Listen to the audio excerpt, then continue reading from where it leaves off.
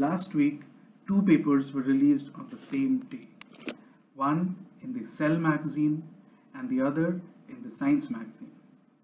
For doing justice to both, this video will limit itself to the Cell paper, and there will be another video on the Science paper. The Cell paper was authored by a group of scientists led by Dr. Vasant Shinde and Dr. Neeraj Rai and their team. It's titled "An Ancient Harappan Genome Lacks Ancestry from Steppe Pastoralists or Iranian Farmers." And we will go through it section by section. So right at the beginning, there is this picture which shows that the IVC individual and the IVC periphery individuals separated from the ancestors of the Iranian agriculturalists at about 10,000 BC. So Indus Valley civilization people do not have any relation with the Iranian agriculturalists from the later period of 7000 BC. This disproves one huge point that many have been saying since a long time, that agriculture is not indigenous to India and it was brought from outside. This now proves that agriculture was developed within India and by Indian people. Then in the next section, which is the introduction section basically, the paper introduces us to the one skeleton that yielded analyzable genetic data. Meet skeleton 1 I6113, alias RGR 7.3 BR1HS2. The paper then explains in great detail how difficult it is to extract genetic details in the harsh Indian climate, and the entire process carried out to extract usable genetic information for drawing concrete conclusions from it, including sophisticated statistical analysis. Based on these statistical analysis, it was found that the previously analyzed 11 individuals from Gonur and Shahri Shokta and the I6113 from Rakhigarhi were of the same origin. So those 11 individuals belonged to Indus Valley civilization and had migrated to areas like Iran and Central Asia, from where their remains were excavated and analyzed. This conclusion was reached based on the analysis that they were not local to the areas they were found from, because their genetic data did not match with the 44 other remains found with these 11.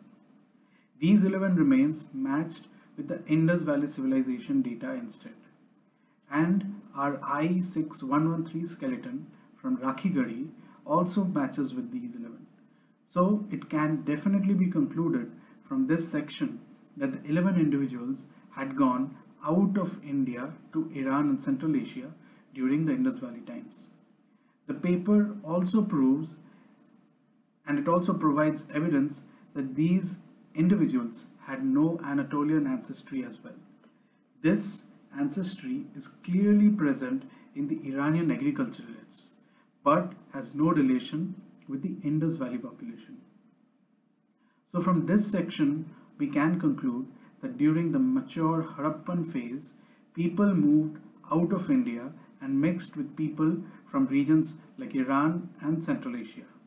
If I was like the people who proclaim the Aryan invasion theory and a supremacist, I would call this the Harappan invasion of Central Asia. This data would give me enough ammunition to claim an invasion from Harappan people by the Indus Valley people to Central Asia. But I am not. Then comes the interesting and somewhat controversial part. This is the part that Aryan invasion and Aryan migration theory fans in India, namely Tony Joseph, The Hindu, Scroll, Wire, Outlook, Open, and many others have now latched onto. This is their last hope, and so they're making their last stand based on this part.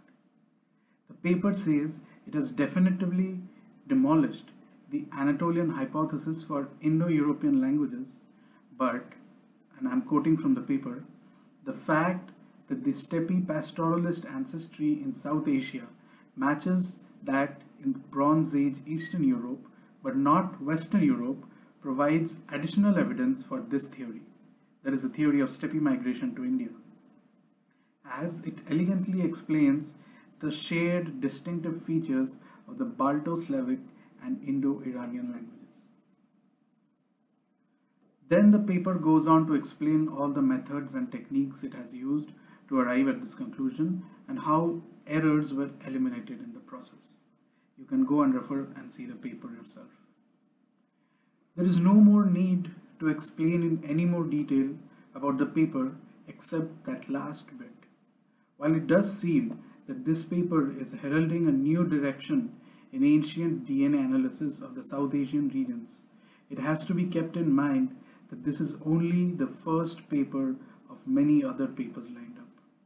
With more papers coming in, possibly by the end of this year itself, these conclusions may soon vanish. This paper must serve as a warning to people arguing for the Aryan hypothesis that changed the entire dynamics of South Asia. These people argue that steppe people are the Aryans who brought in real culture to India. They brought in language, culture, religion, and lifestyle that we see in modern day India. I warned them by saying that when these steppe people came in at 1500 BC, they were migrants who the Indians felt nothing but pity for. This was the original Ghar Wapsi for the people who went out of India during the mature Harappan times. Maybe they felt homesick and they came back.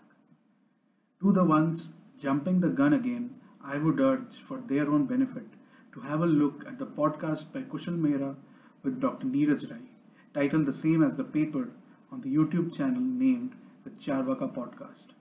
That should really serve as a warning to them as to what is coming in the future. I, for my part, am not going to indulge in any more speculations right now and will wait rather keenly for the future papers to come out. A little hint before ending: the papers relate to Indian horses and the hotly debated R1A1 gene.